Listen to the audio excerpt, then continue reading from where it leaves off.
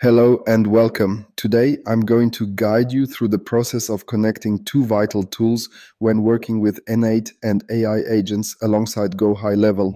We'll be focusing on the tools that check calendar availabilities and book appointments. Let's begin by having the agent check for available calendar slots. We use a unique timestamp format for this process. This format is measured in milliseconds. If no slots are available at the moment, we extend our search for available times from now up to 3 days into the future. Once the check is complete, the tool will provide us with a list of available slots.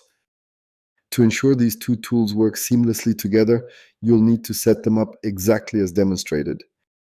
In our setup, we're working with just two nodes. The first node is triggered when it's called upon by the AI agent. This node then passes the desired appointment start time in the unique timestamp format. This format might be a bit hard to read for a human, as it's essentially 1 hour ahead of the current time. If the desired appointment slot is available, the system will return a list of possible appointment times. In cases where no slots are available, it simply returns the trace ID. This information is then sent back to the AI agent.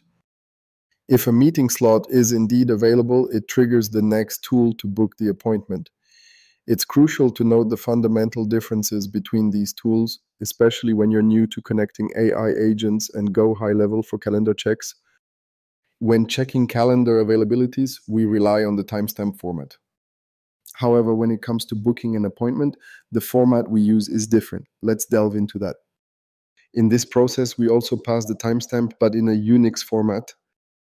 You'll see a contact ID involved. You will need to replace this with the contact ID variable. Within the workflow, there are two main nodes.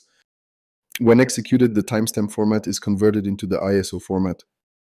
Once the appointment is successfully booked, the system sends back a confirmation to the AI agent. So that's the basic process of connecting these two tools. The first tool utilizes the Unix timestamp format, while the second adopts the ISO format. Understanding this crucial difference is key. This has taken me a few days to understand that check calendar availability and calendar booking both use a different time and date format.